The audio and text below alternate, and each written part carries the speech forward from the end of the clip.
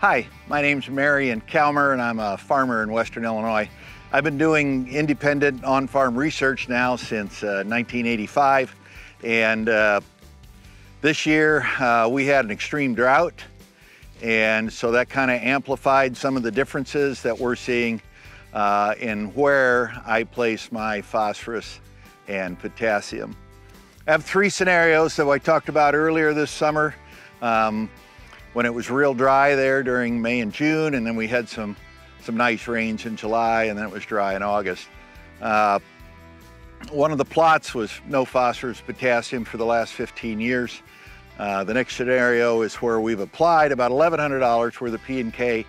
It's been on the surface.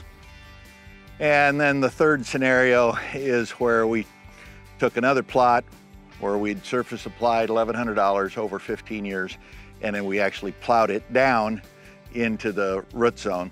And so we'll put these profiles of my soil tests on the screen there, and you can see that it's severely stratified, which means majority of the nutrients are in the top 2 inches, and then down in the root zone, many years of no-tilling, those phosphorus and potassium nutrients have not made their way down into that root zone. So we've depleted that area, and we could certainly see it this year during the growing season.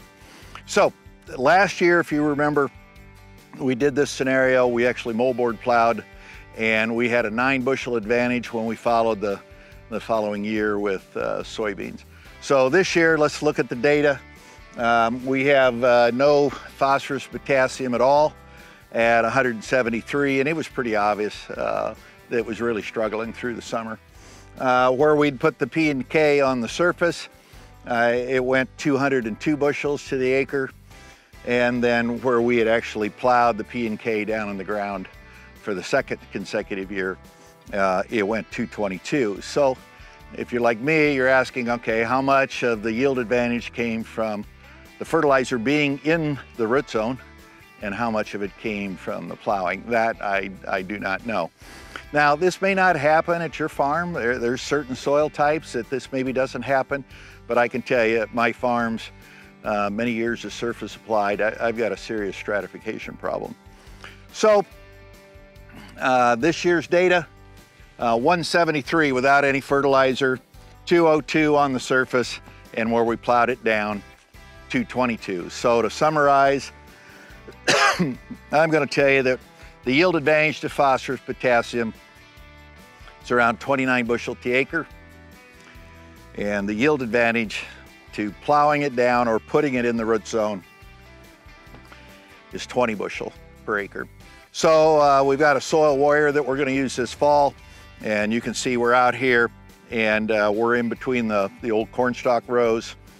And our objective here is to strip till ahead of 30-inch beans for next year, and then also we'll be in the bean stubble, and we'll be strip tilling and applying P&K and nitrogen in the trench. And you can see how it's loosened up the soil. It's going to be blacker, going to be warmer, drier, and going to be less compacted for next year. So it'll be interesting to see what the results are for next season. But I wanted to bring you up to speed that we did get a 20 bushel advantage from having the nutrients in the root zone. So with that, if you have any questions, you can call me on my cell phone, or you can text me at 309-368-1182.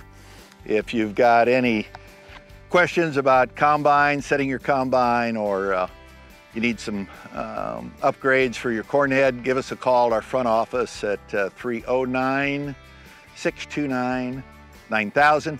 Or you can always visit our website and see all of our YouTube videos at calmercornheads.com. With that, thanks for watching the video, and have a safe conclusion to harvest.